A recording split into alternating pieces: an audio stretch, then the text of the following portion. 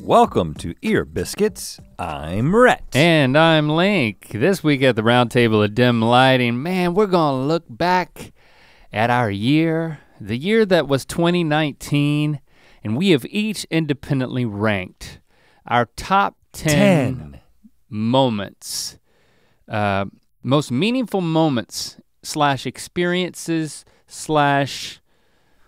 happenings. I would like to refrain from using the term meaningful because I'm gonna go with, meaningful is a part of it, but I'm gonna go with memorable because it was the 10 that I could remember. Oh. And so I have a feeling there may be more. Either while you're sharing your top 10 or vice versa, or just later, I'll be like, oh yeah, that should have made my top 10. So I don't like to make anything definitive or comprehensive because I'm a human prone to error and faulty memory recall. It sounds like you're hedging. Well, it sounds like you're almost pre-apologizing that for someone that you will have forgotten to be grateful for. Yeah. Like, I mean, I'm not really doing that, but that's probably my instinct. And also, I feel like the order is pretty. Yeah, it's difficult. Like the ordering was difficult. I don't know. Arbitrary? It's not arbitrary. No, but, yeah. There's a general rhyme or reason as to why I put them in this order, but if I start thinking about it a whole lot more, they'll start switching around and who knows what'll happen. I am very grateful that we did this last year. So we did the 2018 version. Last year was 2018. Now we're about to do the 2019 version. Usually every year they go about one number of the years. It was a rewarding experience having this conversation last year. I anticipate that this will be a rewarding experience because putting this list together was rewarding for me because it forced me to do something that, it actually takes a lot of work. Like I went back through my photos and to jog my memory. I went back through my notes that I had taken, like my Evernote journal. And I actually looked at my calendar. I really tried to be calendar, but I did think that, man, if I took a lot of pictures of something like that, which we've discussed, that is definitely if anything's worth remembering. Again, I have at least one picture of it. This is a good reason. I don't even like to think about it too much because I think one of the themes that actually this is a theme that kind of I uncovered as I thought through this is that, man, it's like the vast majority of the experience that you have with a particular moment in your life will be in the memory of that moment, right? So by far, right? Because something happens and it happens one time, but you can one remember night, it. But you will reaccess that memory for the rest of your life. Hopefully, if it's good. And it just strikes me as, man, it really is about the memory. But the memories that for me, the thing that I kind of realized is like that this year, you know what? I'm not even gonna say it. It's about being in the moment, and it's like I started realizing that I was sometimes and I wasn't sometimes. Okay. And I think that contributed to my order. Well, let's. But we should get into it because we got 10. We're also doing this with no headphones. For those of you listening, and I don't like it. If we're talking in a different volume, I knew you would hate it. I knew you would hate it. I feel like I like the way it feels, but I'm giving it a good shot.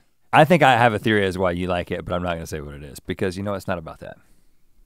Seems like it's like you're looking down your nose at me, man. No, I feel like if you have on headphones, 10? you feel like you're in a little bit more control, and you feel a little bit less in control. I'm floating. I'm in space. And that's difficult. What's your number 10 most memorable moment of 2019? After many years of not being able to do this, I was able to put on a fireworks show on July 4th in North Carolina. And as I've discussed before, this was a big part of my July 4th celebrations in the past. I nearly killed my brother-in-law one time and also a random teen girl. I set a field on fire and required a friend to come out of nowhere with a fire extinguisher. These are all in the past. I've almost in 2019 put myself in the Freelance Fireworks Hall of Fame several times, but And then coming out to California, you can't do fireworks because the whole place is just tinder, ready to go up in flames at any moment. So going back to North Carolina, on the beach, on a dock in the Sound, and to have my father-in-law send someone to buy a crap ton of very illegal fireworks to just put on a patriotic display of awesomeness for my family, and to be able to do it with my kids for the first time, put them in a little danger as well because they don't get to be in a lot of danger here in the very safe Southern California. So that was cool. That was cool. It was really cool. Cool makes it to number 10 on your list. And you talked about this in a previous Ear Biscuit. So, I did. And I'm actually curious as we go through our list, how many of the things that made our top 10 have we already shared on Ear Biscuits? And if so, that makes me feel good because it means that like the most meaningful things in our lives we're already sharing with you. There's very little, if any, that I haven't shared. Spoiler alert. Yeah, my number 10 is way back in January. And I believe we devoted an entire episode to talking about my Spartan race and yes. our most historic physical accomplishments, achievements. Mm-hmm, mm-hmm. And so from a physical accomplishment standpoint, I always it was a peak for me. Ever since then, I've just been living in the shadow of what a specimen I was. I've never. You didn't do another one. There was a lot of talk about doing more. I think you even had the little medal that was just a piece of a medal, and well, you have to do 3 in a year to get this like super medal. Yeah. I'm gonna sign up. You still got a couple weeks. You know what? I've decided that I'm gonna sign up for another race, something or other. And just to gear up my training, it really makes a difference. It's about the journey. It's not just about the destination, which by the way was at the finish line, completely intact, but only by a thread. I think about it a lot. I think about it a lot. It was you think about it more than you did it. That's what I'm saying. Yeah, I only did it once. I'm thinking about it all the time. Yeah. I need to do it more. You better often. do the right thing so you can think about the right things. That's the moral of the story. What's your number 9? Some of these later, like once we get to the top of the list, I think I'm gonna want to unpack some of these more, especially since that was the whole episode. I'm not gonna talk about it anymore now. Go back and listen to that episode if you want to. Number 9 for me was throwing out the first pitch at the Dodgers game. Oh, that was not on my list. But it was cool. I was there for that. I put this on the list not because in the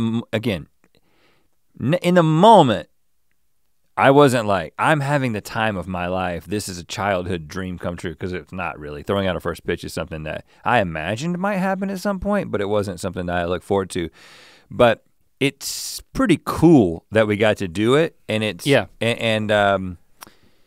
so that's why I put it on the list, because it seems like it should be on the list. I mean, I'm not gonna say you weren't nervous, you weren't anxious. There's a word that I can't come up with that you were more than me about that. I could tell that like, and maybe it's more that like the sportsmanshipness that of yourself that's I don't really have. Yeah. So I could tell. I got a real kick out of it, but I could tell it meant more to you. Well, it's like maybe the equivalent is, when I had the opportunity to, a couple years ago with Locke and this father-son 3-point contest thing that I think I talked about that we got to do in this basketball league. It's like, you present me with an opportunity to do something, to display my abilities. I take it very seriously. And I actually was pretty damn disappointed in my performance. My pitch basically bounced, and I'm gonna blame it on my bum shoulder, but I actually was kind of disappointed in myself, which is, I realize I'm literally the only person on earth who's disappointed in me. No one cares about it. Yeah. No one in the stands. I was proud of us because the flights of our balls was in total unison. And they crisscrossed. Hey, yours might have hit the dirt a little bit, but that's not for me to say. But it was a special moment, and it kind of, it's one of those moments that you can be like, all right, we've done enough for someone to think that we should throw out the pitch at a baseball game. Yeah. At a Major League Baseball game. And they went on to not go to the World Series. Right, that was your fault. It's not our fault, maybe your fault. Mine didn't hit the dirt. Mine hit the mitt. You know what, I think your catcher was just more, I think he just reached further. My number 9 is my Thailand trip. Are you surprised that's not higher on my list? That's not your number 9? Yeah, it's my number 9. Here, I don't know. It's weird. Now I'm gonna talk about why it wasn't that great of a trip or something. It was a really great trip. It was a very ambitious trip. And it was very special. But compared to the other things on my list, it was a very ambitious and well-executed vacation. But in my mind, it just kind of was, and I mean, it was a privilege to be able to travel that far and to see so many places. And to me, the big takeaway was that as a family, we did it. It felt like an accomplishment. And I don't mean in like, oh, we traveled. I guess I kind of do. We mobilized as the Neals. We executed this trip, and we made it out alive. Executed the trip. It's a strange way to think about it. Is that how you think about things? It was also very stressful. I think that's the thing that pushes it down, because it was ambitious. It was stressful for me. Like I'm still coming to grips with how I can really enjoy an ambitious trip with lots of moving parts. Moved around to 3 different places, saw a bunch of ruins, made a lot of great memories. But I think in the grand scheme of things, and in the scheme of my list, I don't think it changed me as much as the other things on my list, including other trips that I took. And that's how I evaluated it. We had a really good time. Our view of the world was expanded. I think that it baked something into the kids that I didn't have as a kid, which was not just an internet awareness of how big the world is, but a physical awareness. And I think that's really valuable. So I'll add that to the list. It's on the list. I mean, I'm not saying I didn't have a good time. I thought it would have been higher myself. Okay, yeah, because I'm not gonna, I mean, it's my number 9. My big trip, it's a lot higher up on my list. Okay. That's all I'll say. But your trip was also, it had this so many layers of meaning. We'll get into family. I mean, you'll get into it. Yeah, you'll get into it. What's your number 8? My number 8, now first of all, this is another thing that I started thinking when I was putting together my list. So much of this is trips. Right. Which I think, because this next one is my Mexico trip with Jesse that happened earlier in the year. The one where I took the infamous watermelon suit portrait. Oh. That completely blew up Instagram. I mean, Instagram hasn't been the same since I put on that matching short sleeve shirt and shorts bathing suit. I think you're conflating it with when I put on that watermelon ensemble. And it was way too big for you. In my backyard and relaunched my Instagram, which should have made my list. That's my number 11. You can't do that, no. My number 11 was I relaunched my Instagram. But I did think that, I'm adding it. Again, I don't know why I'm struggling with the way that I'm processing this, and I think it's simply, it's like if I didn't take pictures of something,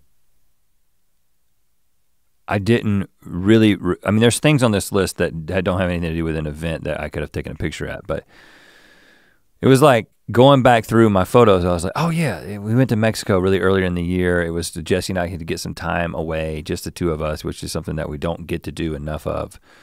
And we had a really good time with each other. And then of course I did that particular thing of having that portrait made, which was just a goofy moment. It was her idea to, get me this ridiculous suit, and then and we created this moment that became this fun thing that we could talk about. But that decision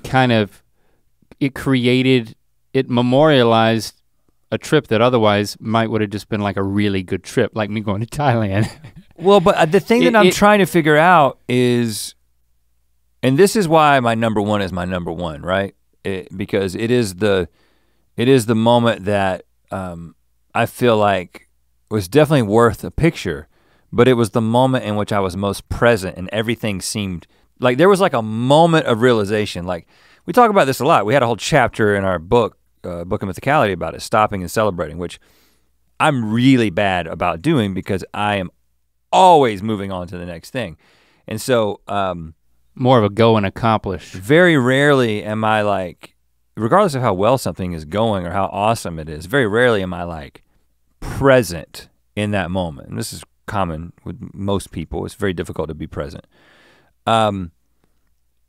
But that's why I put my number one in my number one, because it was like this confluence of this is an incredible moment, it's meaningful, but you're fully experiencing it. But almost being overwhelmed by it. Whereas a lot of these things, like that trip with Jesse, when I think about it, the only thing that really connects with me is the fact that I took that picture. You know what I'm saying? Like, we had good times and good conversation and stuff, but it's like, it seems very vague, and I don't remember like being as present and like being like, this is so cool. Like we're at this awesome resort in Mexico and the weather's perfect and like we're together and like, let's take a mental picture of where we're at.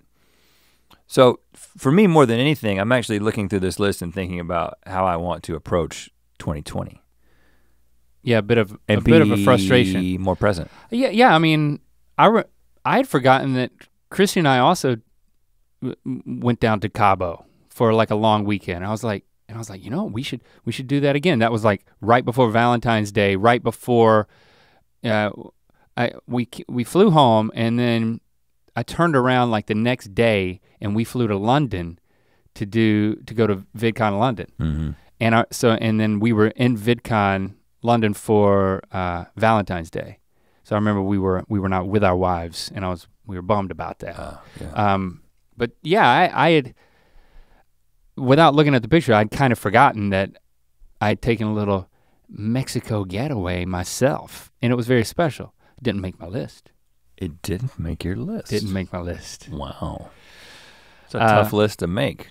What number am I at? I'm at number. You should be doing 8. I'm at number 8, and I want to save it until after the break because we gotta do some promotions. And this is an interesting one that I gotta unpack.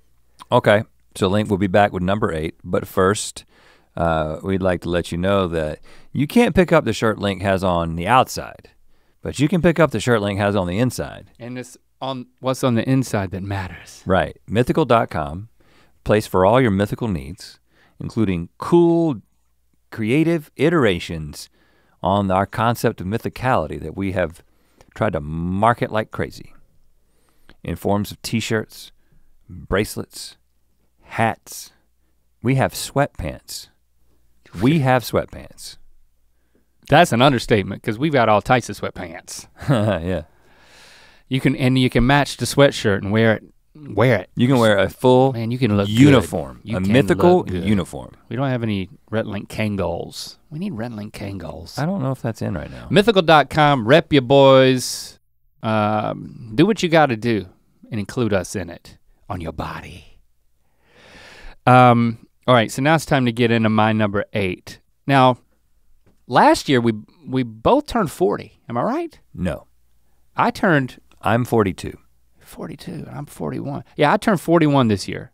You turned 42. Last year I turned 40. Yes, and that was a big one for me. But not for you, because you were already 41. I figured it out. But this year I turned 41, you turned 42. Hold on, don't tell me you turning 40 made your 2018 list. You made your 2018 list, not your 2019 list.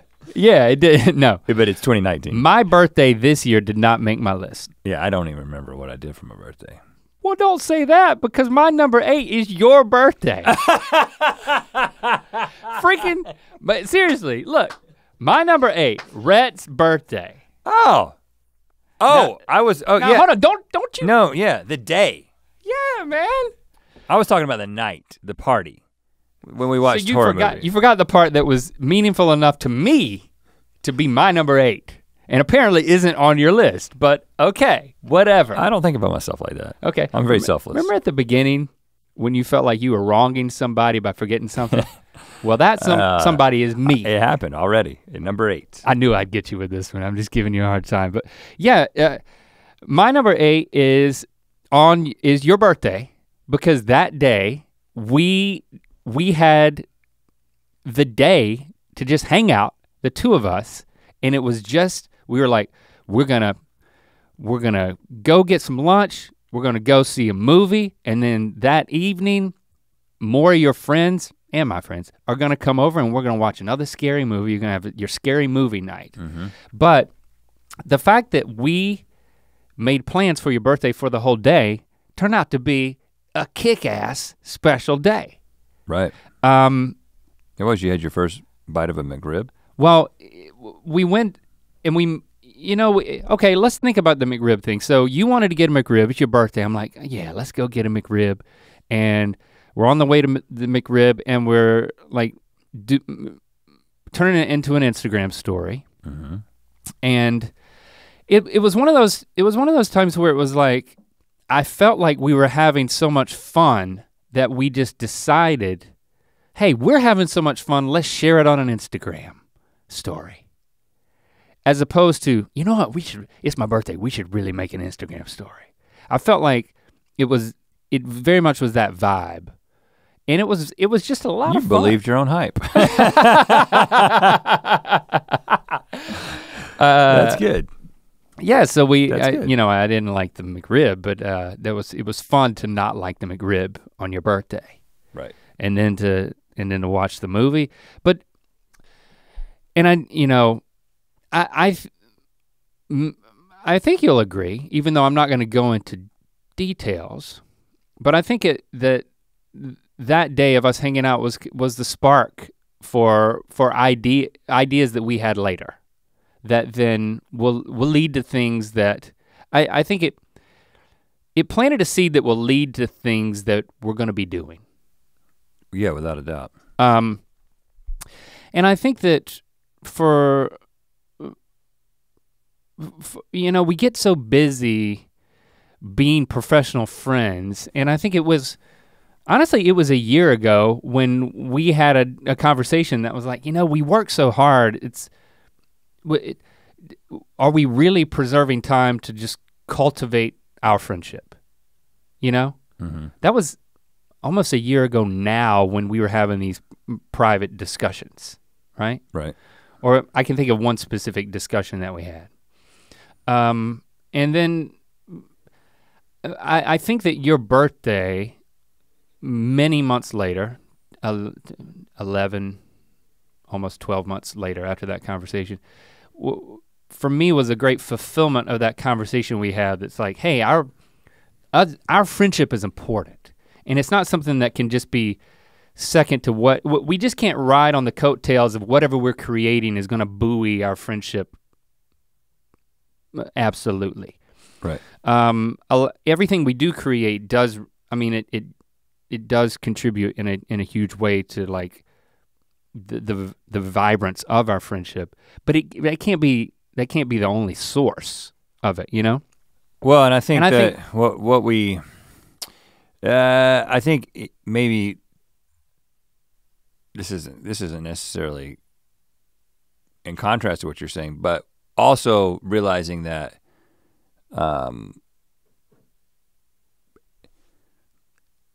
there is, I'm trying to do this in a way that doesn't spoil what I know you're thinking about. Yeah. But there is a way for our friendship and our professional friendship to inform one another more directly.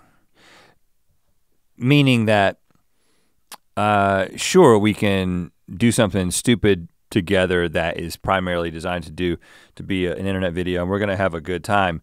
But that's just us deciding to do something that we think will get views. Whereas there's a way to be like, actually the starting point is our friendship. and then finding the content and the friendship versus finding the friendship and the content. I think what you're saying is that it's not easy to find the friendship and the content because it's starting in a place where this is work, and of course we're gonna do it together and we're gonna have a good time. Why But if you start with a friendship, and we'll talk a lot about this at the top of the year in our first podcast. Yeah, so I think we can leave it at that, but I just want to memorialize as my number 8 that it was just, and I think we were kind of realizing it that day, you know, that you were like, we should do this more often. You know, it was like, yeah. It was a pivotal day in our friendship. Yeah. And it was my number 8. Didn't make my list. But now I regret that it didn't. Okay, so you can put it at a half. And you know. Yeah, I'll add it later. The commemorative version of this. I'll put it. Add it right now. Where would you add it? Maybe 1.5. Maybe. Oh, all the way at the top. Well, I mean, no, 8. I'm just saying. I'll make it 8. Well, you already have an 8. Okay, 7.5. Okay, so higher than mine. That's what I thought. But I will move to my 7. Another trip that I took. But there's a little bit of a different way into this one. So I talked a lot about this. I told a funny story about my Colorado ski trip. Was it funny? With the family. The thing in your boot? Where I left that dumbass ski goggle snow thing. Squeegee in my boot all day and thought my foot was dying. I had a great time with my kids. Jesse, of course, didn't really ski, so it was me and the boys having a good time for the entire week. And that was great, that family time. But you know the thing that I actually look back on that and realized this, there was a breakthrough. There's 2 things on my list that represent breakthroughs for me. Oh, you got a number 7 breakthrough? And the thing that happened on that Colorado trip, so you know I've struggled with back issues that have at times been debilitating. And of course I have like my stretching routine and the stuff that I've done basically every morning for a couple of years now. And basically I am completely reliant on doing this routine. But there's a part of the routine that I used to only do on the weekends, right? Because it's time consuming. I had this lacrosse ball. Oh gosh, this is where it gets weird. And how big is it? It's the size of a lacrosse ball. Slightly smaller than a baseball, I would say. It's like a rubber ball. And my physical therapist kind of showed me how you can put it up your. No. You can roll on it and roll your muscles out in the same way that you would with like a foam roller, but it's more of a trigger point, sort of pinpoint thing. And I kind of roll it all the way up my back, all the way on each side in between my shoulder blades. And so I've had lower back problems, and that's been my most debilitating thing, but I also have mid back problems, and I have upper back problems, right? Okay. All along my spine, which I probably have degenerative disc disease. I've got these issues, and when I have committed to doing something that's very like trying physically, like skiing for 6 days in a row, I always know that like it's not unlikely that I could get hurt and then this whole trip's ruined. So every single morning in Colorado, I got up and I did my routine, but I added the trigger point thing. And I was super precise in everything that I did and took a lot of time and took about 20, 25 minutes to do this routine every single morning. And I had an incredible time and my back never hurt once. And then when I got back home, I was like, gotta keep doing I gotta keep doing this. Oh yeah? Every day since that trip. You've been doing it at the ball? I've done the full routine. The McLaughlin method. And it has transformed my life. You hit a new level. I didn't know this. You hit a new level? I work out a few times a week, probably about 5 times a week now. But I was working out 2-3 times a week at that point, and a lot of times I would have to call my trainer. I'd wake up, I'd be like, I can't do it. Can't go in. It would be unwise to lift weights today because my back would be screwed up. And sometimes it would take a week or 2 to recover, and it was just really difficult to get into a rhythm. ever since that ski trip, when I'm paying this close attention to my back, I've been able to go in for both of my workouts that are scheduled with my trainer and then an additional 3, sometimes 4 days going in. And I've kind of gotten addicted to like the ball, staying active. Oh. And who knows what'll happen, right? It is touch and go, but like I'm doing the squats, man. I'm doing deadlift. I'm like doing like legit things to strengthen every muscle in my body without this fear that would be associated with all this stuff back when, basically the last 15, 20 years of my life. You wanna do a Spartan race?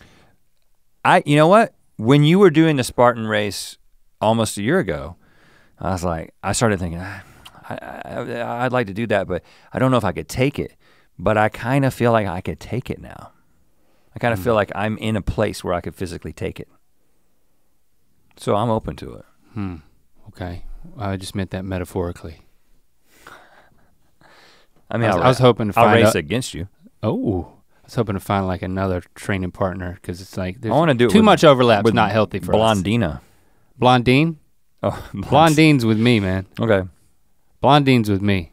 Good for you and your balls. Yeah, right. I have actually, I've got balls everywhere. I got a ball in my backpack, I got a ball on my bedside table, I got a ball in my suitcase. Who showed you? Balls everywhere. Who showed you the ball technique? That was Yvonne, Yvonne? my physical therapist who was very instrumental in all this. Huh, shout out to Yvonne. Yeah, shout out to her. You should write her a note. I thought about it. Thought about just mailing her a ball with no note. You could write on the ball. Yeah. You could mail a ball. You really can. That'd be You can cute. mail a ball? Yeah, just put a stamp on it. You can mail a lacrosse ball, just write on the ball. Okay, I think. I'll take it under advisement. My number 7 is, okay. I pulled a little chicanery here. My number 7 has 2 parts. Cause this was a Lando moment, and then my Lincoln moment was floating around, and it was like, it fell off my list, and I'm like, whoa, I can't have my Lando moment, cause I got another Lily moment coming later. So I'm like, shoot, I got a Lincoln Don't and tell Lando. him this. Yeah, I want. Don't tell him he fell off the list. He didn't fall off the list because they're both at number 7. My number 7, A, is this was the year that Lincoln and I started mountain biking together. Like I gave him my mountain bike and I bought a new mountain bike. Cause I'm not gonna buy him a new mountain bike. Right, I can't do that. When I already, I can just give him mine and get a new one. I needed one that was a little bigger anyway. Cause you've grown. That's been a special thing. This has been the year of us taking some mountain biking journeys together. That's been very special. And then 7B is this is also the year of me and Lando having special bedtime moment. Like Might want to clarify that. I tuck Lando in the bed every night, and then like I'll tuck him into under the sheets and like pull the covers up to his chin, and then like I got in this habit of then like I would then plop down and lay down on the bed beside him on top of the covers and just like talk to him for a few minutes. I don't know if I shared this on Ear Biscuits, but I would just talk to him and I would just get a kick out of hearing from him. I remember, I think I did share on Ear Biscuits where it was like after the episode of GMM where Shepard kicked me in the balls, and then we had the whole conversation about like, that led to, am I acting on the show or am I really being sincere? Yeah. That was one example of many of the conversations that should have made the list. We've had when I'm just tucking him in. It's just it could be 5 minutes, it could be 15 minutes of us just having a conversation, sometimes whatever he wants to talk about. But the thing that really got me was I started to notice when it got close to bedtime, he would be like, he'd kind of tap me on the elbow and he'd like give me a look and nod his head. Like, it's time for me to go to bed so I can hang out just with Dad. And I realized for him how special it was. Cause for me, I thought it was special, but as a parent, you're looking for those moments of acknowledgement that what you feel like is special, they also feel like is special. And it's really rare because kids just go through life not knowing what's special. Then they remember it's special when they get older. Yeah, so for him to start to treasure that and to value that and want to go to bed a little bit earlier so we have that time to talk was just, this is the year that happened. And you know, with every day, kids change and they're, at a certain point he's gonna boot me out and say, Dad, you don't have to tuck me in at all. What are you doing? Maybe, I don't know. Well, at some point you should probably voluntarily excise yourself. Like when he's 18. When he's married. Yeah, right. And he's settled down in a home of his own. When he's an adult. But this is the year of that, and so for both of those things, that's easily my number 7. Well, I gave each one of my kids their own line. I didn't combine my kids into one. I didn't want to do that to them. I also put them higher on my list. So I get some of my kids come back. I'll get to that in a second. But for now, this is more about me. Number 6 is as I've shared extensively and in an entire podcast, clarity in therapy. I think my number 1 last year may have been therapy. I can't remember. Therapy was really high on my list last year because that was the year that I started, or I just started at the end of 2017. I'm in much more of a rhythm with my therapy, but also it's kind of like the only thing I feel like I've really done is I've just sort of peeled back layers and seen everything that I need to deal with. I don't know how much progress I've made with anything, but I've just become aware of the progress that needs to take place. But the clarity that led to me making the decision to turn into a homeless / Jesus person in terms of my hairstyle, that I explained in that episode, that happened this year. So recognizing that I'm always in my head, that I'm always intellectualizing things and not stopping to feel things, that became kind of crystallized this year. I'm still in the very early baby steps of actually making progress about it, but I think that there wasn't like this one moment, but there was just sort of this general realization this year of like, I kind of understand what I'm trying to accomplish. I'm beginning to understand what is the work that I'm trying to do in therapy, because it takes a really long time to get to that point. Can you articulate that, or is that just for you? Well, no, I think it's just what I talked about on the podcast. It's about, okay. The oversimplification of it is basically feeling. It's not that I don't feel, it's that as soon as I begin to feel, I intellectualize and I deflect those feelings into rational thought, as opposed to being like, no, I'm going to actually feel this. I'm going to feel where it is. I'm going to experience this. I'm going to learn to communicate this. I'm going to be able to communicate this in my relationships. And beginning to understand what that might look like. But there's a lot of unwinding and sort of deprogramming that is required. So, one of the things that I noticed from all the touring we did this year with the meet and greets is that once the momentum of you mentioning therapy on the podcast started to accumulate, I noticed that people would say to you in the meet and greet line, they thanked you for being open about therapy, and many people were saying that they started going to therapy for the first time, and you had a big role in that. So that was really encouraging to me. So I guess to put to pound the pavement a little bit, how did you feel about that? I don't know if pound the pavement's the right thing. I don't think it is, but I told my therapist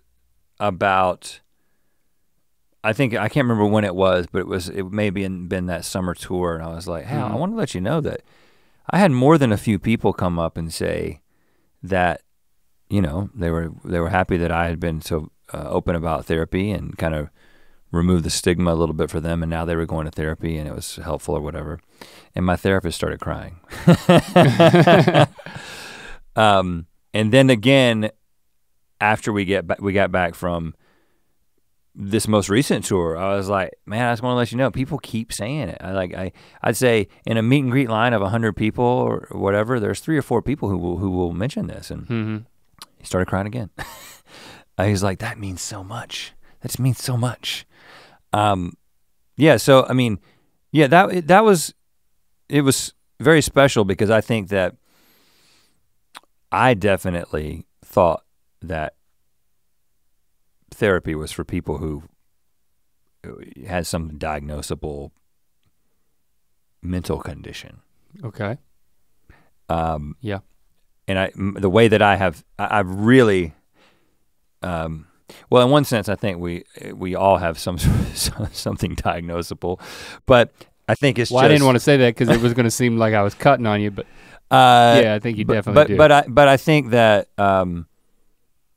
yeah, it's just the way that I see it, and now understanding that there's so many people. Basically, I know everybody's not in a position to afford it or have the time for it or whatever, but it's just this like it's as essential as going to the doctor for a physical. And which would you give up first, the lacrosse ball or therapy? I thankfully don't have to make that choice. You can combine the two, save a little time. I think if I didn't have the lacrosse ball, then maybe the problems would become insurmountable, and therapy would just wouldn't put a dent in them. You're talking like Pavlov's hierarchy of needs. Yeah, I just would be miserable. Yeah, but so I've got some clarity, and who knows what's going to happen in 2020. I mean, I will say my hair and my beard will continue to be longer, and don't make any commitments. It's already because you don't have to. It's really just take it day to day. I am already a little bit tired of it, but okay, well, okay. But I'm not stopping anytime soon. Listen, it's not admitting defeat to get a haircut or a beard trim. I'm not gonna do it. There's no judgment from me. I'm not gonna say anything. I'm not gonna say, ha! I have not reached my final form yet. You know what? Do whatever you want to do. And I also have not experienced what I think I have not actualized. You're not ugly enough. Okay. You gotta get uglier. Well, that's gonna happen. Is that what you're saying? No, I'm just saying that I'm not gonna cut it anytime soon. Hey. It hasn't accomplished its purpose yet. And I have nothing to say about it. Okay, what's your number or whatever? You know what, I will say though, I do have something to say about it. I don't have a therapist. 2019, that's what 2020 is about. 2019 has been the year for me to continually say that I'm going to find a therapist. Right. And it hasn't happened. So, but I'm very much in favor of it. So I've got a couple of names. And I'm trying to find. Really? I'm trying to find somebody. Not your guy. Cuz I just don't think that would not be a good idea. Some separation, right? Right. But I will take a recommendation, so you should ask. I have asked. Did you tell me? He doesn't have a recommendation. He had this look and he was like, man, okay. I really feel like I gotta get somebody really good. Oh yeah, get him, don't let him. And that was where we left it. Ask him again. Okay, he didn't want to give you somebody that wasn't good. I kind of want someone who's not good though. Who wants someone who, you know what I want? I'm looking for a therapist who's not really good. No, I'm not. All right, tell him to give me a good one. All right, I did. What number am I on? I'm on number 6. Number 6 for me is the London trip that Christy and I took with Lily for her 16th birthday to the land of Harry Potter. That really is what it seemed like. We did so much Harry Potter stuff. And again, I talked about it in a whole episode. But it's one of those things that I think, again, it was a great trip, but it was special because it was just the 3 of us, and we may never go on a trip just the 3 of us again. So I'll always remember that. Like I can remember a lot of the specifics, which I've already talked about. But so I won't go into it, but I'm so grateful that that we did that. With all of these things, we talk about these trips and all this stuff. I'm so grateful that we have the means to go on so many freaking trips and do so many things. It's like, I almost feel guilty.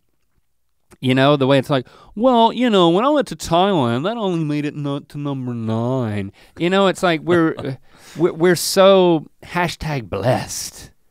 But you know, I'll just leave it at that. I'm not gonna apologize. I'm gonna be grateful, and I'm very grateful for that London trip.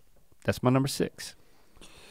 My number 5 is also related to my oldest child. So Locke and I have a thing we like to do together. We like to watch horror movies. And this year, you know, for the past couple of years, I've felt a little bit guilty about watching horror movies with him because he was like 13 and 14. But now he's 15, he's a man, you know. At this point, you can't really screw him up. And so we watched Hereditary together, which I'm not gonna see that. For the final like 45 minutes of that movie, we were just curled up on a couch like holding one another. And we watched many horror movies together, and we've kind of like found our thing. We're very similar, and sometimes our similarities can create some tension. But we've kind of found that like this is something that we both like to do, and it is exclusive to us because Jesse's not into it, and Shepard like has to be in his bedroom with the door on and door closed and music on in order to be able to, like, he's not interested in any of this stuff. Mm-hmm. Even though he's got a dark sense of humor, he does not want to experience anything directly dark in a movie. So it's kind of our thing because I don't really have any, you know, other than my friends that I coerce into watching horror movies with me on my birthday, I don't have people who want to watch horror movies with me. So that's been a special point of connection for us that I'm like, okay, we got a lot of horror movies to watch in the next 2.5 years while he's still here. It's nice to have things that you both enjoy, you know, and especially if they initiate. Like Lincoln talks to me about like the latest hip hop release because he's into that.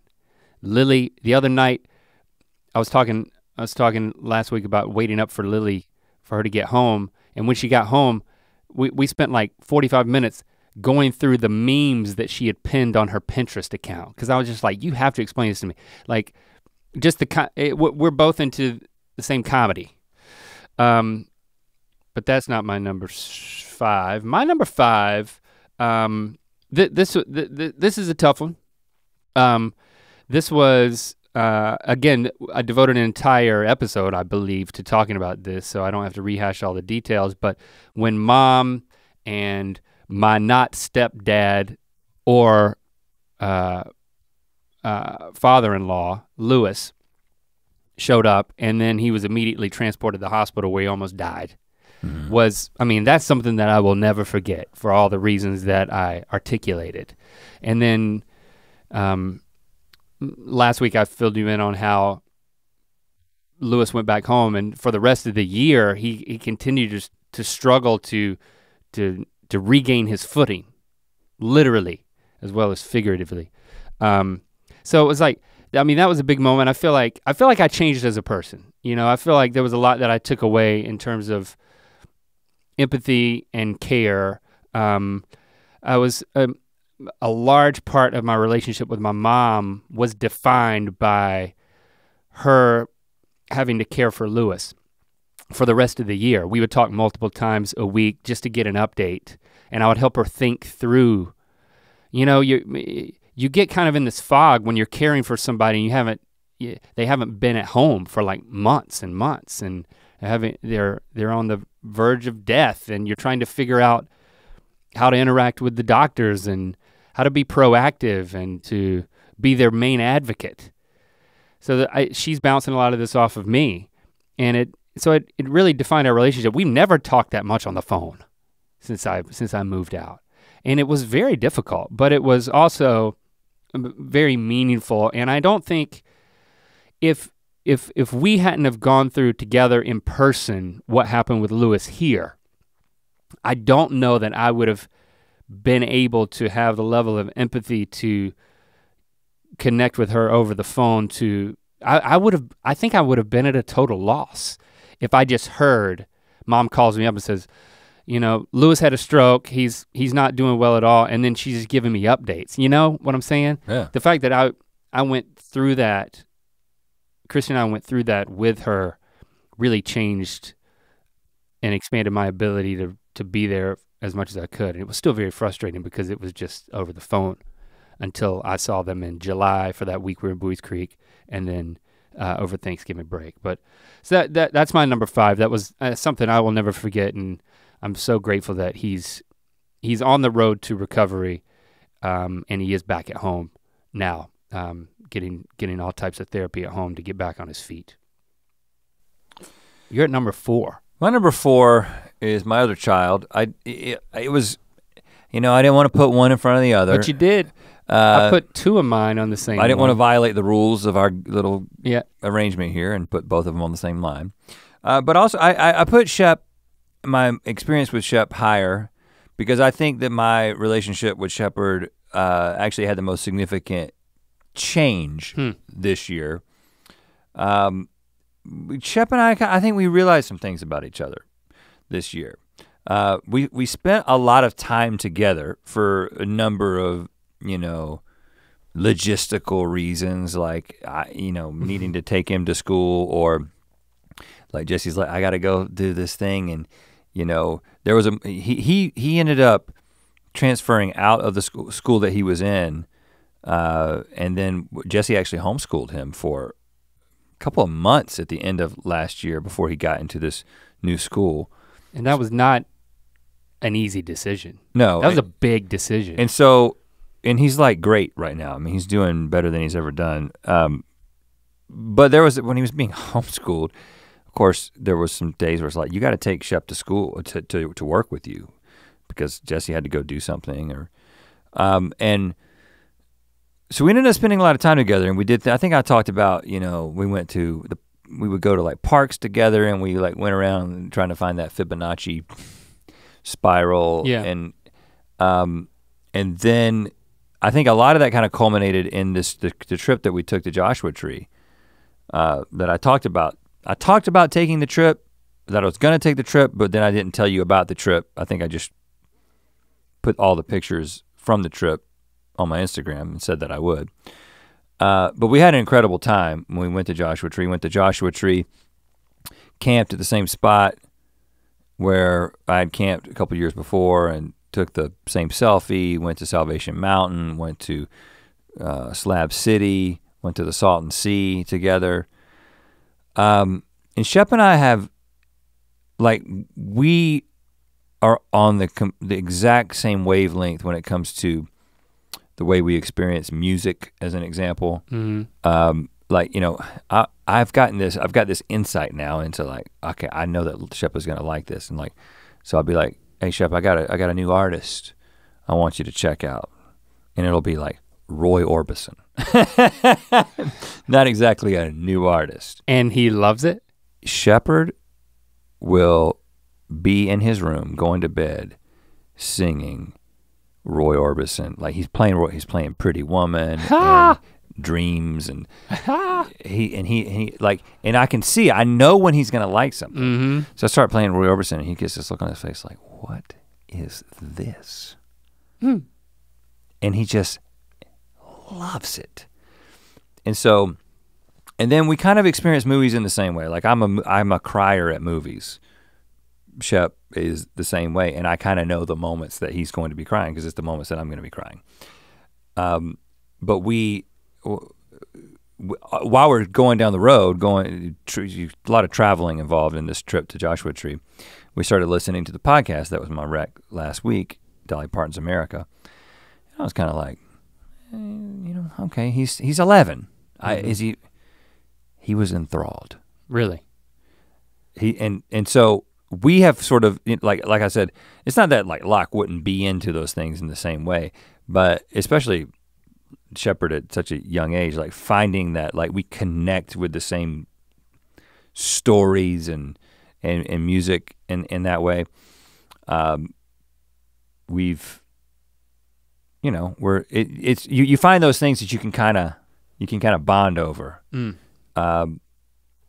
And especially with the and music, also because I think knowing- about the music that like my parents kind of introduced to me that kind of like formed the way that I see the world in a lot of ways, you know?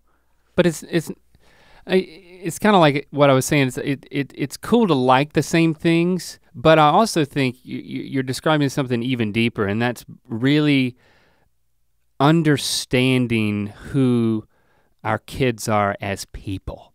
You know, I think it would always feel a little foreign to me. I don't know if you feel this way, like, I always felt like Christy really understood the kids. I mean, from a young age, I always felt like she totally understood who they were as people. It was like she could see the future and see who they were gonna become.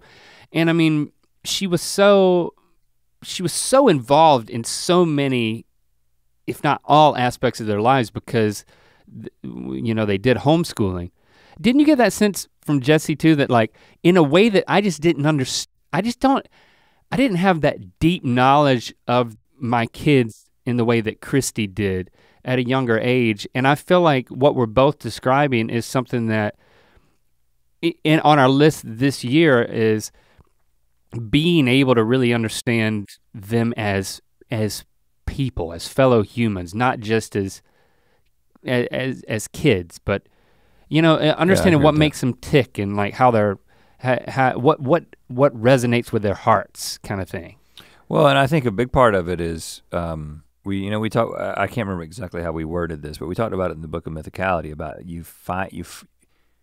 finding something that you both like in the way that engenders this connection. Yeah, because it's just like, I get this. And if you get this in the same way that I get it, and it's like if you're seeing the color green the same way that I'm seeing the color green, which by the way is everyone, that's how the eyes work. But it's like if you get it and I get it, we get each other. And it's sort of that triangle that forms between a common interest and two people.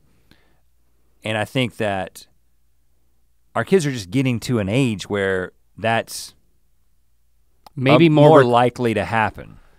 And I don't know, you know, if the way that our wives have connected with the kids is just, there's like it's from a different angle that would allowed them to connect in an earlier point. Well, I or think something. it's a maternal. I think it might be maternal, but it's also just a function of how much time that they have spent with them, and they've literally schooled them.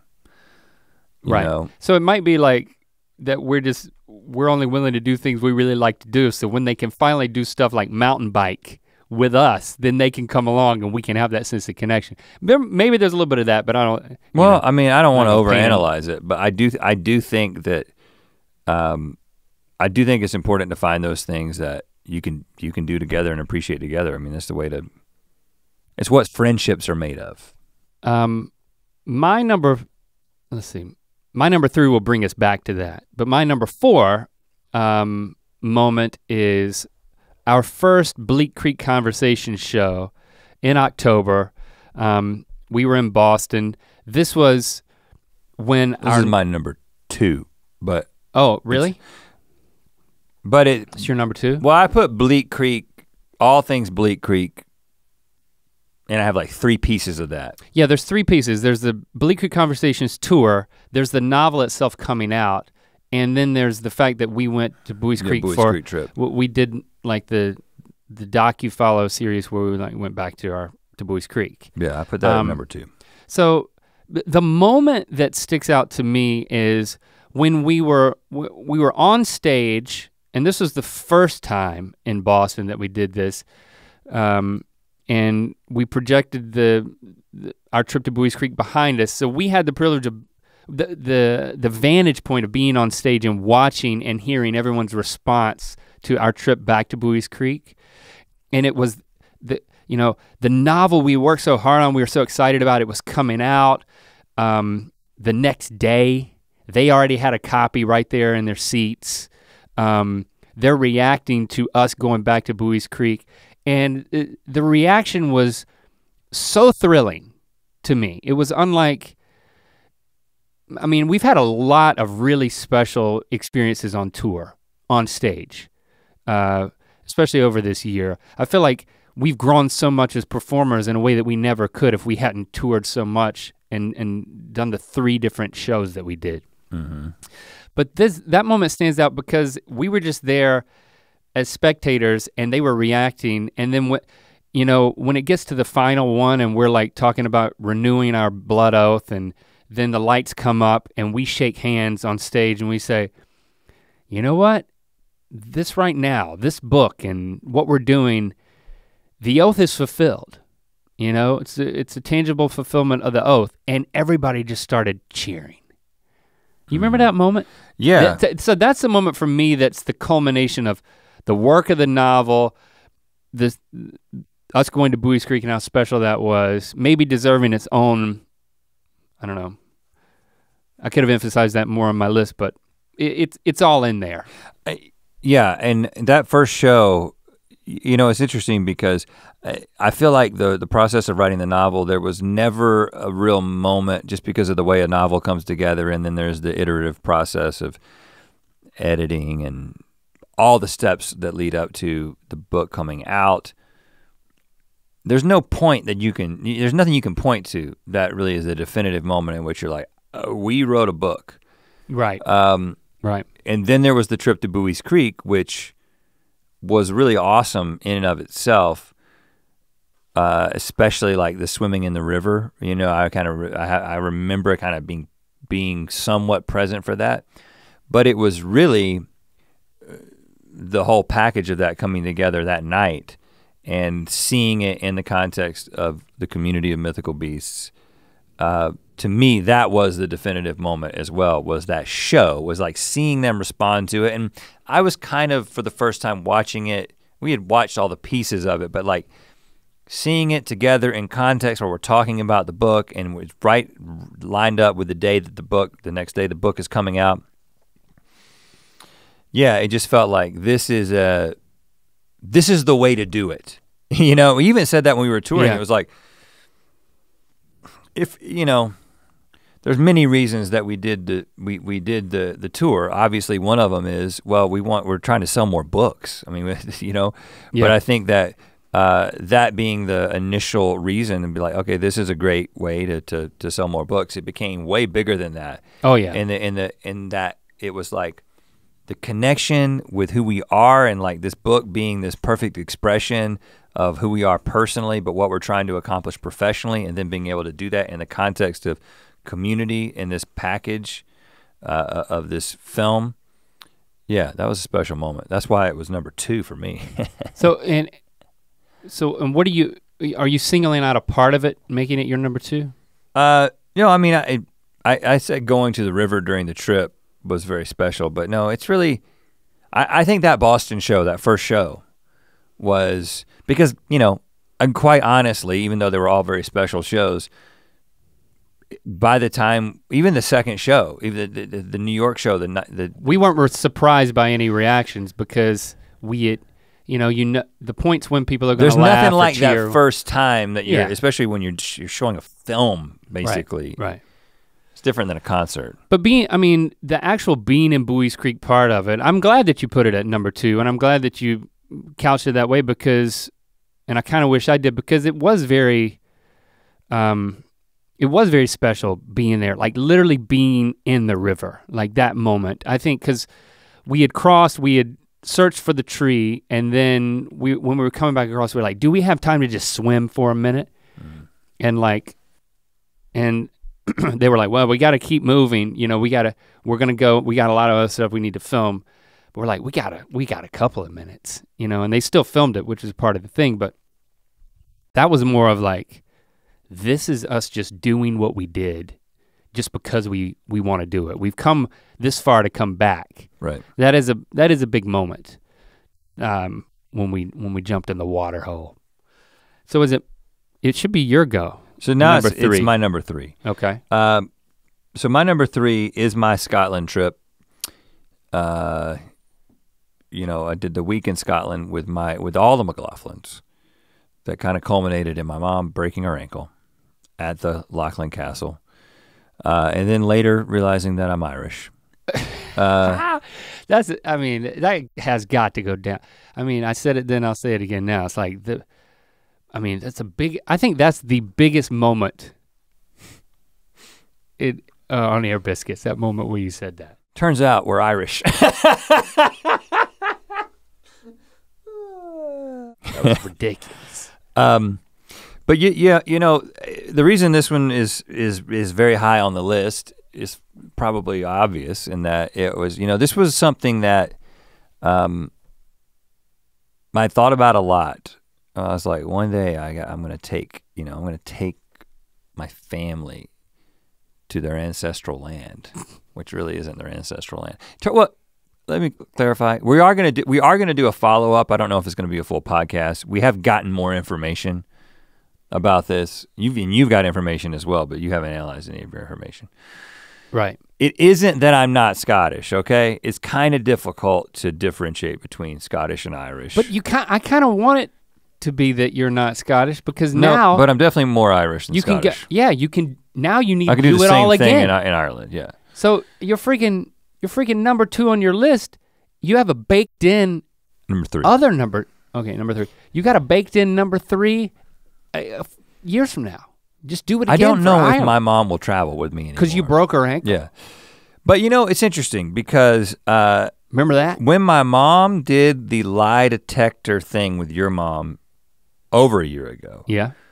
And in that video, she basically said, I wish you would call me more. And then I started calling her more. I don't know if I haven't kept up with every 2 weeks like she asked me to, but it's more than it was. It's significantly more than it was before that. And you know, we continued to talk quite a bit leading up to that trip. And then of course, when she broke her ankle, we were in even more regular contact. And she's actually had a couple other medical issues this year, nothing like super serious, but stuff that's kind of trying and annoying. But her ankle is basically better. That's great. But so, and from her perspective, you know, she sees it as a blessing that it happened, and the way her community came around her, and it actually led to her discovering some other things that she needed to take care of that she's dealing with. But yeah, you know, we just that group, all the McLaughlins we've definitely never traveled together, but haven't spent a lot of time together. So there was, you know, my brother and my dad and I being able to play golf at St. Andrews. That was like a really special day. That may be like one of the coolest parts of that whole trip. But there was a lot of those like moments of us being like doing falconry together and then going to the castle right up until the moment when my mom broke her ankle. It was beautiful, it was perfect. But then after she did break her ankle, like us kind of coming together and having to figure out, well, what are we gonna do now? How are we gonna handle this problem? So it was definitely one of the most memorable trips of my life, and probably the last time that group, I mean, you know, now we've got my oldest nephew he's gonna be in college next year, so it's probably the last time that that group will be together for that period of time doing something like that. Yeah, so I think I do think that you know, it was one of the reasons that kind of the communication and just the nature of my relationship with my family, it continues to evolve. Like you kind of hinted at earlier, you know, on the Thanksgiving podcast, on the last podcast, just the nature of like, it's different now that we're out here, and the level of involvement, right. And like you being able to be with your mom and Lewis when that happened, and it kind of changed the dynamic in the way that you talk to them. Yeah. I feel like being together for that length of time, and then being there when mom encountered that problem, it's kind of changed the nature of our dialogue. Mm-hmm. You know? Yeah. In a way that I think wasn't really the case. Like once you're on the other side of the country, even though you can just pick up a phone and talk at any time, because you're not in each other's lives, it does change the nature of your relationship. And that's your number 3? That's my number 3. Oh, wow. Because my number 2 is what I already covered, which is my Bleak Creek stuff. Okay, got it. And then my number 3 is the summer tour where Lily and Lincoln were able to come along for the ride. literally riding on the bus, sleeping there at night, you know, helping roll up posters. I think at least technically they helped out a little bit. But it was, when we toured after that, I remember being backstage and I would just miss them not being there, you know? That's why I would like get on video chat and talk to them, you know, when we were backstage, because it was special to have them there, and for them to be invested in something that their dad was working on was really cool, and for them to think it was cool enough to, you know, Lily talks a lot about how it's like, you know, I really loved going on tour. I miss that. And then Gary was like, you've got the tour bug. But they both, I like to think that it's one of those things that would make their, you know, their top 10 list of the year, that they, and I could, you know, again, it's meaningful when you can tell that it's meaningful to them.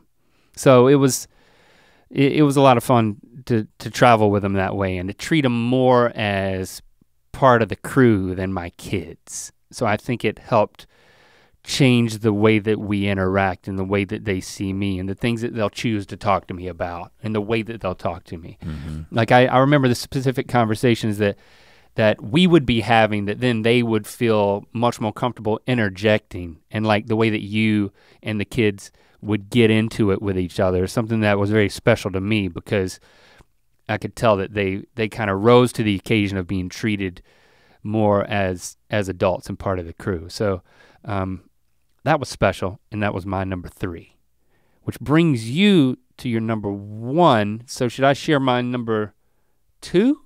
Sure. To save your number 1? Yeah. Okay, to even it out, I'll give my number 2, which was performing at the Ryman in Nashville. Well, that was my number 1. Oh, well then that's perfect. Okay, so I still haven't, mine number 1, but okay. Well, I'll let you take the lead on it since it was your number 1. We've talked about how meaningful it was being to go to the hallowed grounds of country music, place where Merle had performed, and then to perform the 2 Merle songs that we ended up covering and then putting on the record for the Mythical Society. That was just, it was a perfect show in a lot of ways, right? I mean, we've had really good crowds, and all the crowds are really good. Mm-hmm. But sometimes you get just a really special, engaged crowd. I think they could tell how special it was to us, and it was like they were sharing something that they knew was so meaningful to us. Yeah, and it's just, so, you know, venues are different, and that place is. It's special not just because of the history, but literally the physicality of the Ryman, the acoustics, the fact that you can hear everything that everyone says and does, and it just feels like all the energy is focused right there into the middle. And the reason it was number 1 for me is because when we were performing those Merle songs, and many times that night, I had this really overwhelming sense that I actually remember thinking, I was like, it doesn't get any better than this. You know what I'm saying? Like while it's happening, you're thinking this. Yeah. From like a dream come true standpoint of performing, doing the thing that we're, you know, we do. Performance for us could be one of many different things, right? Yeah. We do a lot of different things, but doing the concert, it's like, okay, this is us at what, for lack of a better word, our professional peak, right? Doing what it is that we love to do with each other for this audience that's completely engaged in this place. And then it just hit me as like, and you know what? You're really enjoying it right now. Like you're really taking it in a way that like I just don't do. I mean, a lot of these things on the list may be more ultimately meaningful or impactful because they're to do with my kids or my wife or, you know, my family back in North Carolina. But it was really difficult to narrow those down to one particular moment where it felt like everything just sort of came together in this weird, almost mystic, cosmic moment. And that, I mean, we've had some great moments on stage where it was like, okay, this ridiculous bit becomes something that you could never have written, but it just happened, and now it's a special moment in time just for those people who came to that show, and it'll never happen like that again. Right.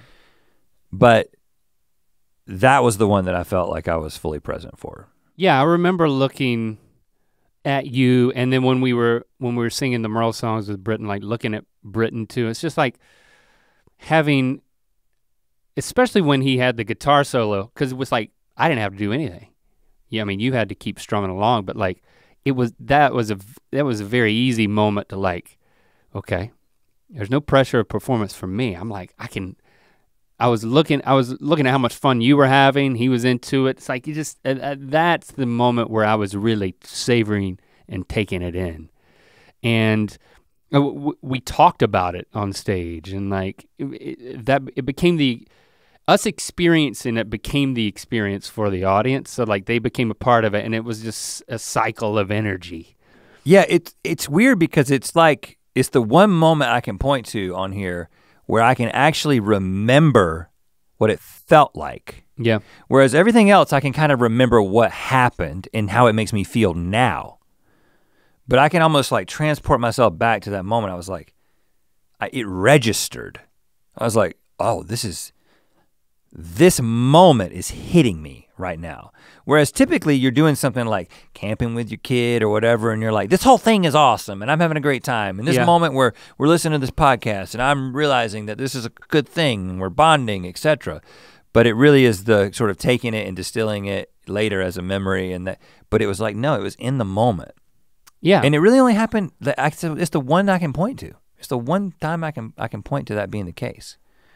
Well, and I mean, when you talk about when you talk about therapy and like being able to get more in touch with your feelings, I do think that's an aspect of it. I feel like I think so. I feel like there are moments throughout the list when I can re-access the feelings I had and feel a bit emotional about a number of these things on the list. But that was a special one, and it's cool because people talk when any talk about country music or like performance venues, it's like it pops up, watch the Ken Burns documentary on country music, and it's so much of it is about the rhyme, and it's like, wow, I performed on that stage, it's like, it comes out of the woodwork a lot, so there's always an occasion to be grateful that we were on that stage again, which is really cool. Yeah. So that's that. I mean, that was a number one worthy experience for me. But if I'm gonna get to my number one, this one's related to Christy. This is a milestone that she experienced that for me was just vicariously through her. Excuse me. So a little backstory. I'm trying to remember how much of this I've shared on the podcast. I think I've shared the fact that like Christy she suffers from post-concussion syndrome. So it's basically she has daily symptoms, invisible symptoms that originated over 3 years ago when she was walking into the grocery store and she stepped up on a curb, and just that simple step up, she hit her head, the very top of her head, on a tree limb that then she sustained a concussion. She was never knocked out, she never lost consciousness, but she sat back down in the car and gathered herself, ultimately went to the emergency room and got checked out and certified as okay, but that she did sustain a concussion and that needed to watch it. A couple of weeks later, which turns out is common with concussions, that there was like she took a nosedive, metaphorically, I mean in terms of her symptoms, got a whole lot worse after 2 weeks. And then lo and behold, fast forward 3 years later, she still has, like I said, symptoms every single day of what she calls brain fog, where it's like your head is floating, you have trouble concentrating. She's had a lot of issues with balance, and it's just dramatically impacted her moment by moment quality of life. And it's one of those things that it probably took over a year to come to grips with the fact that she has this condition, this catch-all label where you really don't know what's going on within the mystery of the brain, and there's nothing you can do to just fix it. You know, there's lots of things you can try, and she was trying all types of things. But she went on a friend of ours podcast, and I think that may have been the first time that I mentioned any of this, was when, as a recommendation, I said, you should listen to the Ask Science Mike podcast, episode 180, called Living with Brain Injury with Christy Neal. So if you wanna look that up, she, in her own words, shares her entire story. I think that was the middle of the year so up until that point, you get her story. So again, I recommend that you listen to that. If you know someone who's sustained a brain injury, or you are suffering from one, listen to Ask Science Mike, episode 180. So she, you know, I was so proud of her in that moment where she was able to share her story and redeem a lot of the pain that she's experienced over the years and hardship she's been through, and being able to share the strength that she's found in the midst of such a difficult condition. And the response has been overwhelmingly positive, and she was so encouraged. We were all very encouraged to hear everyone's response to it. And then she's doing lots of things and going to see all types of doctors to try to continue to get better. And slowly, very slowly over time, she's seen gradual improvement. But I still have an innate sense, if I go into a space that's really loud, I kind of know the decibel level with which Christy can't be there. You know, that like there's too much sensory input, or I can look at her face and tell when there's too much going on, that she's having brain overload, that she needs a break, or that she needs to step away from the group that we're with. I'm sure you and Jesse also have picked up on a lot of this, but at a certain point, it's the type of thing that you don't want to keep asking every day, how are you feeling? Because every day I feel like I feel the same, or I feel horrible, I feel worse. It doesn't seem like there's ever many days where it's like, I feel better, a little bit better. It's this trajectory that if you map it over 3 years, you realize I can do things that I used to couldn't do. But there's never one day that you ask and it's like, well, that's amazing. I actually feel fine. It just didn't happen. It never happens. So at a certain point, you stop asking, because you don't, it feels like it makes it worse to ask when, after years of the answer being something negative, that you're gonna get that again. So it's kind of sparing her having to articulate by asking, and she doesn't want to share, and she puts on the positive face, and she goes on with her life because she's got the strength to do it. But then there's a silent condition that's with her every second, and it's not the type of, so I mean, and then when we went to Thailand, and honestly I think one of the reasons why the Thailand trip in retrospect is like lower on my list, just to kind of make a little sense of that, is the fact that it was difficult for her when her symptoms kind of flared up, especially when we got back. So from when we got back from Thailand, for weeks it was like, it felt like she had taken a lot of steps back. Like she was feeling horrible every single day. Again, you can't point to any one thing, but it's like maybe it's the time change, maybe it's all the heat that we endured there. It's like you really don't know. But she was just doing worse. But it kind of led her to redouble her efforts to find other things that she could try in order to experience some relief. It was very discouraging when after 2.5 years or more, things are getting worse. You feel like instead of better. But it's a tremendous credit to her that she started going to new places and changing her regimen. One of the things that became a part of her regimen was getting in a hyperbaric chamber where they put you under 4 PSI and you stay in there for like an hour. They said do it like 40 hours and then we'll see how you're doing. You do 40 more hours in this tank. And the science says that when you're put under that amount of pressure, it increases the oxygen concentration in your blood and basically enhances healing of whatever the case, of whatever needs healing. Right. A lot of athletes use it. A lot of people like burn injuries, all types of injuries. So that was a drastic thing. I went on eBay and found a used one and bought it, put it in our bedroom so she could get into that thing, because with such a hectic lifestyle, like traveling halfway across LA to get in one and pay a fee to get in there, it just made more sense to get one.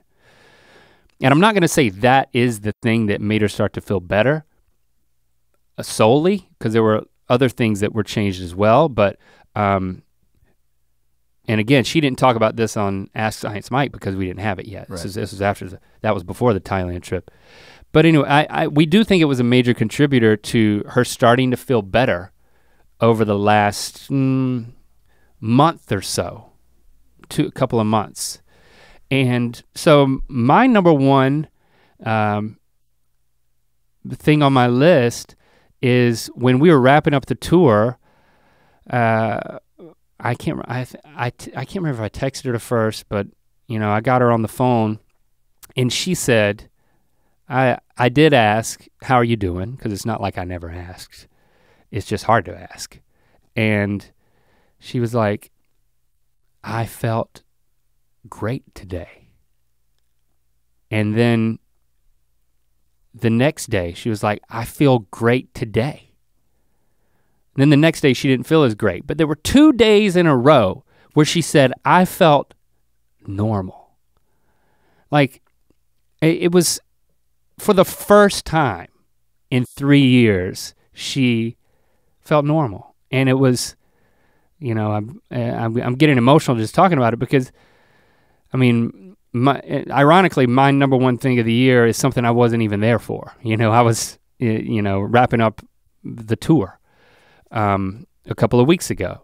But it's been a difficult year in the sense that feeling so hopeless to do anything to help her, and also to help mom. It's like the second half of the year, it's I just find myself in the position of being someone who's very close to a lot of hurt, and it's it's been difficult. So it was great to see Lewis back at home over Thanksgiving, and it was really great to get Christy on video chat and to see her face and to tell that I could see it on her face for the first time in 3 years that she felt good. And it gave us hope that, yeah, you know what? Yesterday she had a migraine. She doesn't get migraines. And then today she's like, I still feel horrible. I feel like I have a hangover from having this migraine, which, and again, we don't know why, but we can look to these 2 days and say there was this milestone. You know, we can cling to that and say, somehow we got there, and you know, let's add some more days to that. Let's keep moving forward. So to me, that's because it obviously defines her life, and it spills over to my life and the kids, and I mean everybody that is close to her. But just to be able to see her have relief was huge. So that was my number one.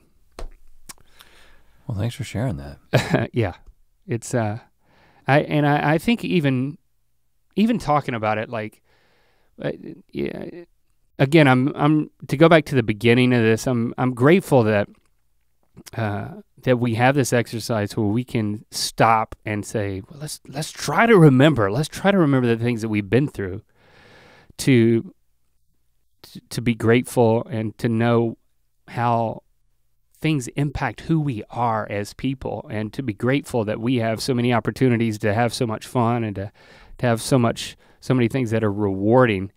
And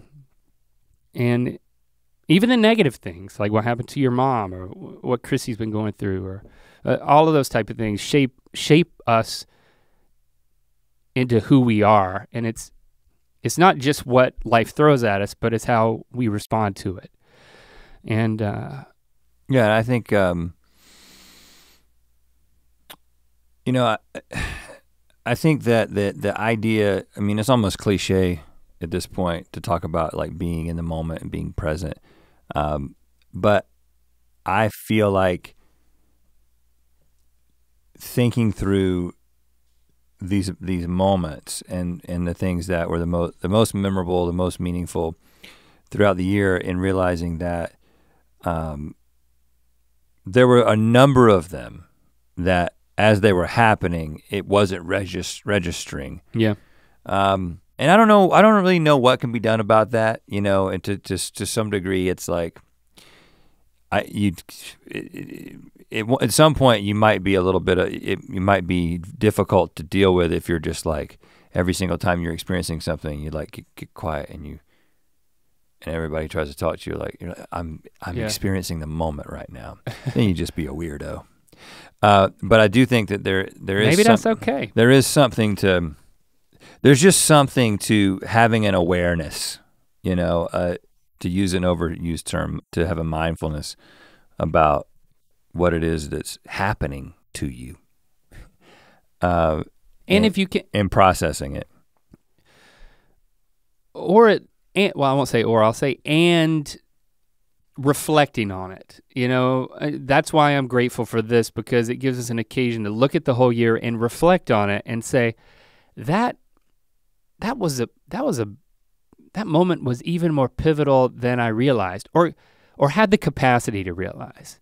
You know, there's the moments, I think you're talking about the things like being on stage at the Ryman, that's like, yeah, if you just pause for a second, we would know, and we did, that it was kind of career defining for us. It was so meaningful to us. But then there's some things that blindside you, and then you're just reacting, or you're doing the best you can. But then taking the time to reflect and process and say, well, what did I take away from this? And for me, I'm glad so many of these things on our list, almost everything, what was captured in this podcast. I think Ear Biscuits is first and foremost, it's for us, for that reason, you know, and then secondarily, it's for you to take from it whatever you'd like. And I think that's why I cherish it so much, because it institutionalizes reflection as a part of our lives, and we can always do more of it, and it doesn't have to be on mic. Well, and I do think it's the one, you know, we get to live our dream. We get to do what we want to do, right?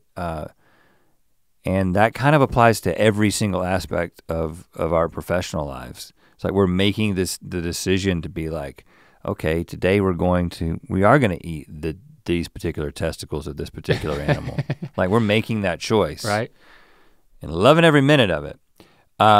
But I would say almost everything that we do can easily become work, right? It's like, oh, this has become work. But I think since we changed the way that we approach this podcast, I mean, I'll be honest with you, when it was an interview with somebody, it was work for me. Yeah. It wasn't that we didn't have meaningful conversations with people, but it was like, I'm performing right now. You got to do this research. You got to understand who you're talking to and ask these questions. But now we're just a conversation. And it is the one thing that we do that feels the least like a job. And I do think it's therapeutic. Until you go to real therapy, this can be your therapy. And I don't think that's healthy. I'm not licensed. I'll say that right now. We won't go that far. I'm just a dude who needs therapy, who's been to bi-weekly, and I don't mean twice a week, I mean every 2 weeks. Therapy for a couple of years, but I'm not licensed, so you know what? That's the final frontier, man. What? When you're in therapy. Oh. Think about when we're both in therapy. What that's gonna be like, man. Yeah, we should. That'll be good. Well, we'll talk. I'll keep you posted. But thank you for listening. Hashtag Ear Biscuits. Let us know. I don't know. Let us know what struck you, what you thought about these things that we shared. This Ear Biscuit was a little bit longer, but hey, we're taking a break. A bit longer. 2 weeks. 2 weeks. We'll be back on January 6th. 2 weeks. So yeah, and thank you to those of you. I'm not saying that you don't all get it, but when I was talking earlier about getting something, like me and Shepard get this thing, we get each other. Many of you have made it very clear, both when we've met you in person, but also via the online devices, such as the Twitter and whatnot, have made it very clear to us that you get what we're doing here on Ear Biscuits and recognize that it is special to us. I'm not saying from like an artistic standpoint, like this is like an award-winning podcast, but I think what you do understand is that it is legitimately just us kind of having a conversation about life. Yeah. As it happens. And thank you. We appreciate you appreciating that. It means a lot because we like having these conversations, but we can't do it without you because we could talk. We could talk. I'm saying we could just talk to each other. Yeah. But we wouldn't record it and have it being produced into something unless you had the inclination to enjoy it. So thanks for being there for us. In another year, 2019, you did it. We did it. We did it. We did it together. Let's do 2020 together. Okay. Do you want to close the year on a wreck or do you want to skip over that? Because there's a lot of pressure on this being a really good wreck because it's going to live out there for a couple of weeks. If it's a bad wreck, you might as well keep it to yourself. I'm going to close with a wreck. Okay, all right, here we go. I recommend this album. It's like I recommend that it took discipline to prepare for this. It took some time. I didn't want to do it at a certain point. I was like, oh gosh, seems like work. I'm like looking through my photos, but I'm actually thinking. I'm like racking my brain to like remember things that happened. I recommend doing it. We've said all the reasons why. So if you're on the fence, just carve out some time, 30 minutes. Just like look back through your photo reel, your journals, your calendar. That's a good idea. Be one of those people that like some people kids do it. They write the family newsletter and then they send it out to everybody. I knew people who used to do that. Right. I don't know any people currently who do that. But do it for yourself. You know what? And then I just make a list, a family dinner, and share it with your people. I think, again, my kids are gonna hate it. They're gonna hate it. They're gonna be like, Dad, this is so dumb. Maybe start with top four. Top four things. There's gonna be doors slammed. There's all kinds of stuff's gonna go down. But I'm gonna tell my kids, my wife will definitely be into this, that you gotta come up, I'm just gonna say, everybody's gotta come up with their top 3 moments of 2019. And we're all gonna share. And one of them has to do with your dad. At least one. Right. All 3 could. Maybe two out of 3. Maybe 2. 2 out of 3 have to be about dad. But 3. Yeah, this is a good idea. Yeah. This is like. And then you have this awesome family dinner. At Chuck E. Cheese? No, at home. You need to be at home. Yeah, you need to be at home. You need to be at home. Hashtag Ear Biscuits. You know what? Enjoy the rest of your year. Good luck with that if you want to do it. And we'll see you in 2020. 2020. Whew. To watch more Ear Biscuits, click on the playlist on the right. To watch the previous episode of Ear Biscuits, click on the playlist to the left. And don't forget to click on the circular icon to subscribe. If you prefer to listen to this podcast, it's available on all your favorite podcast platforms. Thanks for being your mythical best.